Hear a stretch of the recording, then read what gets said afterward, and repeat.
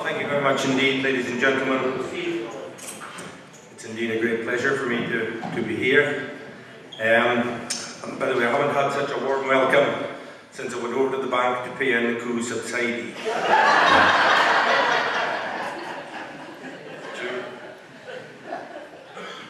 You know, I come from, you see my map here, this is 30 odd years ago I noticed my meagre income on the croft was diminishing. There's another one out here. And I decided I would have to diversify. But what do you do? There's caravan parks, tourist trails, trout ponds, all the rest of it. No, I thought I'd have to come up with something a bit more original, a money spinner. And so I happened to be listening to Murray Firth. They were just starting up at the time. I thought, now there's a good idea. If I could open several local commercial radio stations serving the more remote areas of the Highlands and Islands of Scotland, I should be in with a shout, getting my money from rural advertising. Now the thing has blossomed. They're all over the place, these local radio stations. There's one here in Keith. Hey! John Silverite, Grammy, KM and them all, keeping you all entertained. Wonderful stations. So if you tuned in this morning to my local radio stations, well, you might have heard something like this, depending of course on where you live, in the Highlands or indeed in the northeast. So I'll just get on my transmitter here and we'll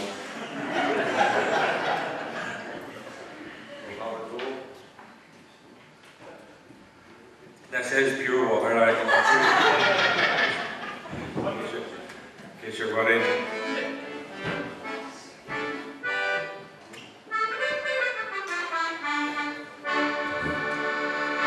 Well, hello, good morning. Good morning. Good morning and welcome to you here to your local radio network here in the far north of Scotland. This is your swinging desk jockey. Come on, it's not that bad. This is your swinging desk jockey, Johnny, here, bringing ye all at the very best in radio entertainment across the hills and moors. Yes? Well, the swinger on a chain here through the day, bringing ye all at the very best. Now, we're coming to you as usual on the following frequencies. That's 809.6 kilohertz, 504.9 megahertz. Or for most of our rural listeners, Bobbies on the bankers, that's about 1.5 inches from a left on your dial.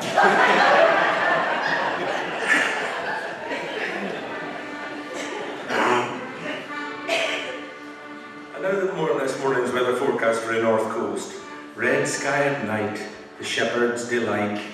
All over the Highlands and every glen. Red sky in the morning, the shepherd's warning.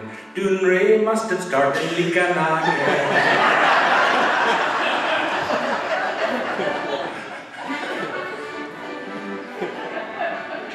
And now we're away across to our sister radio station in the far north of Scotland. That's Radio Betty Hill, and we're presented over there, John Angus Mackay, for this morning's local news headlines. Radio Betty Hill. Hello, yes, good morning. Good morning and welcome to Radio Betty Hill. John Angus Mackay reporting from here in the far north of Sutherland. Radio Betty Hill coming to you this week in association with Mackay's Sheep Warmer. This week's special offer, buy 2 litres and you'll get a free dosing gun. Plus the chance to enter our prize draw for a weekend for one in November at Cape Wrath.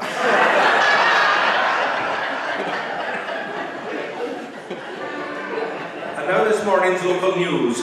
North Crofter Colin Campbell is so fed up with all the official paperwork as to go with each and every one of his calves to the marketplace. He has sold the Aberdeen Angus bull and imported a male kangaroo from Australia. He's going to cross him with a hill cow so the calves will have a pouch for the documents.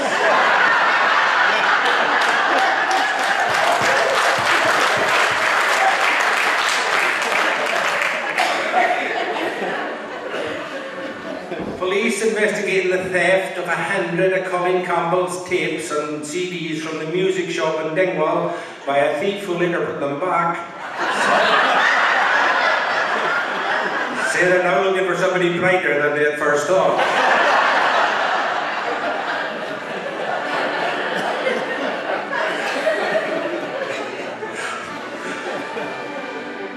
allegations that collies taking part in the sheepdog trials may be on steroids.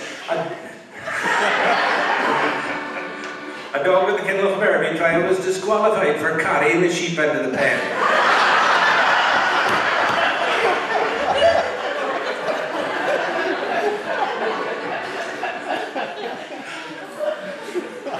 At an industrial tribunal yesterday at Dornoch Sheriff Court, a short-sighted chicken sexer, Colin Campbell, sued his former employers, East Sutherland Hatcheries, for unfair dismissal. He claimed the 40-watt bulb was inadequate lighting for the job in hand. However, East Sutherland Hatcheries say they've had serious complaints from egg producers in the county. One farmer in particular, who had purchased 1,000 pullets, told the court that 98% of them had started going cock-a-doodle-doo, whilst the other 2% were too frightened to do anything.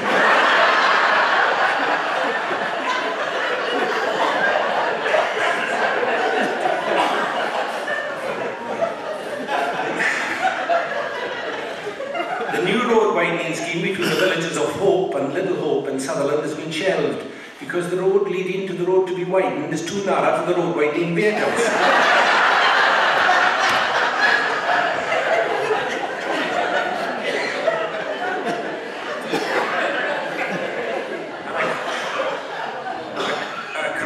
A crisis was averted yesterday on the Town to Altnahara Road when 4 county roadmen turned up for work to find they had no shuttles with them in the van.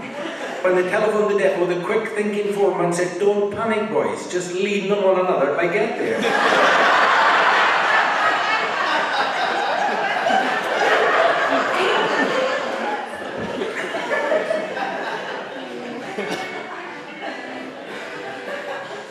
Northcrofter Colin Campbell appeared at Dornoch Sheriff Court yesterday, charged with allowing his black-faced taps to wander through the village at well.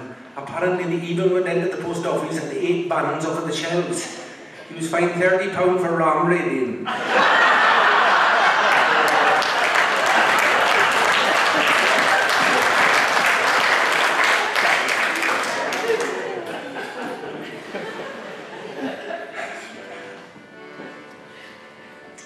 Well, that's all the news here in Radio Betty Hill this morning, and now sport, and last night saw the big sporting event of the year in Sutherland, the All-Scotland Salmon Poaching Olympics. And so were the results, 100 metres torch and gaff.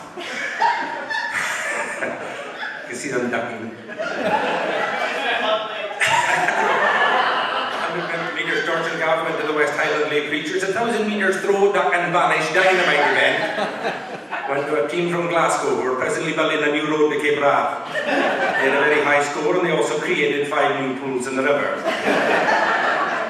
The final event of the day, the 5,000 metres hop, skip and gesture, went to all 35 contestants equally when somebody spotted a police car on the Laird Road. Well, that's all the news and sport here in Radio Betty Hill this morning. Now, the next 15 minutes of your local radio network comes to you in association with Mrs. Mack's 6-star Croft House Bed and Breakfast.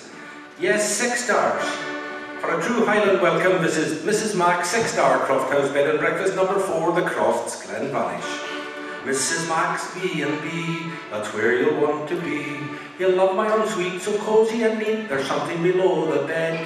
My breakfasts are greasy and payment so easy, you'll tell all your friends. Live the time of your life, oh, you and the wife, at Mrs. Mack's B&B.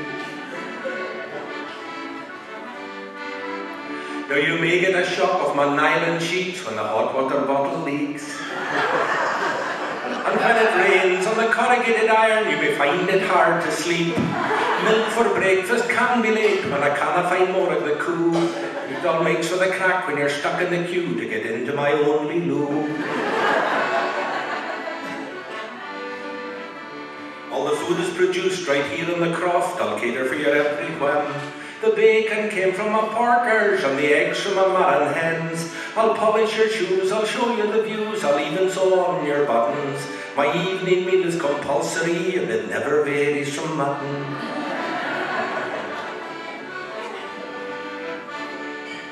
My interior decker's the talk of the glen, know everything's covered in chintz. More frills and trills and lace in your face than you've seen before or since. My spare toilet roll's got a hand-knitted cover in the shape of a Highland coo.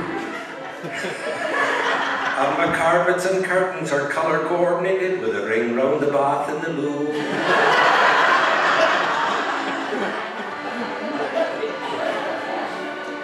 Well, across the glen there's a frightening roar of the big red stags in the rut. The little red grouse cries, go back, as he waits for the men in the butts. The regular beat of my diesel generator will help to lull you to sleep. And the air is so laden with carbon monoxide that the midges will beat the retreat.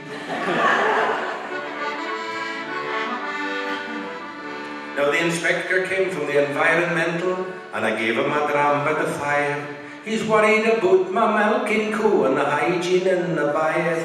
Well, I gave him oat cakes and butter and crowdie and cheese to go with his whiskey.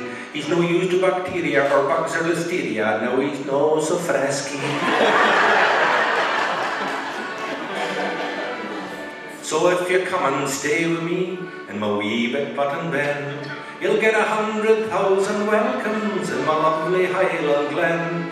You'll find it all a bit old-fashioned, but the kindness is never rationed.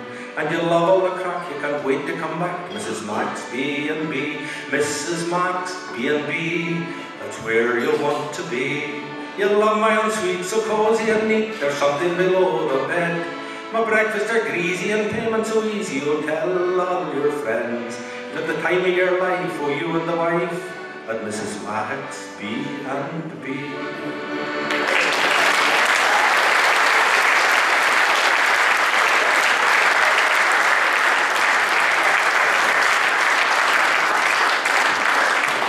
Yes, welcome back. And now it's back to Radio Caithness for a commercial break.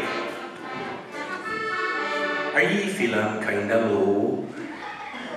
Have you lost the well to go? Then what ye need is Mrs. Maisie Gunn's rosehip syrup. Literally hundreds of uses round the home and croft. This delightful homemade syrup is now widely available at the health food counters of most good sub-post offices throughout the Highlands. It's ideal for nursing mothers, collie dogs and pup, hell shepherds coming off the whiskey, and slipping fan belts.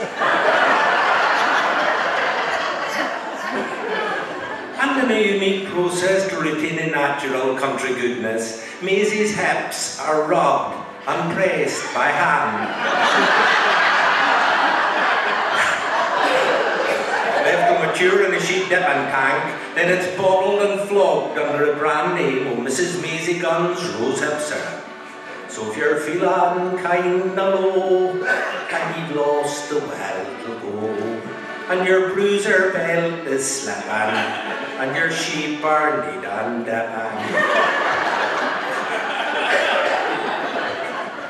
then think of all the goodness that's packed in Maisie's hips. You're way ahead of me.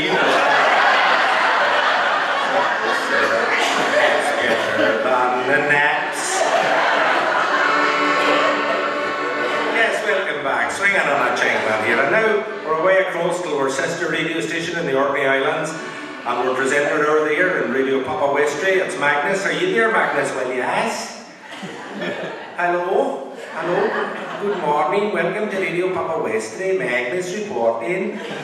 Sitting here enough to Joan. Magnus reporting for these misty Orkney Islands. And first this morning's air travel report. And you'll all can we know the Logan Air flight between Westray and Papa Westray is in the Guinness Book of Records. Has been the world's shortest commercial airline flight. It's an average duration of 1 minute 58 seconds. However, this morning there's a 60-mile-an-hour tailwind, so she's 2 minutes 5 seconds early.